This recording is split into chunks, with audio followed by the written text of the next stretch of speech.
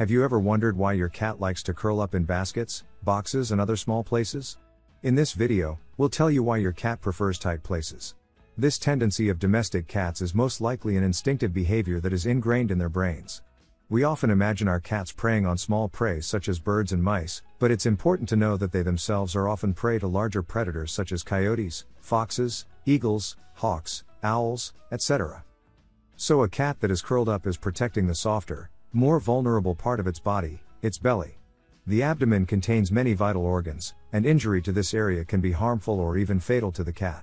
Also, when the limbs are close together and the cat is sleeping in a more compact position, it is easier and faster for them to get their legs under their feet to either run away or attack. When an animal is lying on its side, it takes more time to straighten its body and get its limbs under it to defend itself or flee. Choosing a small place to curl up may also make your cat feel that it is easier to look out for intruders or predators, especially if the place is hidden or high up. It is also more difficult for larger predators to attack the cat if it is in a small place. Generally, cats will only sleep stretched out on their sides if they are in a comfortable, protected environment, such as their home.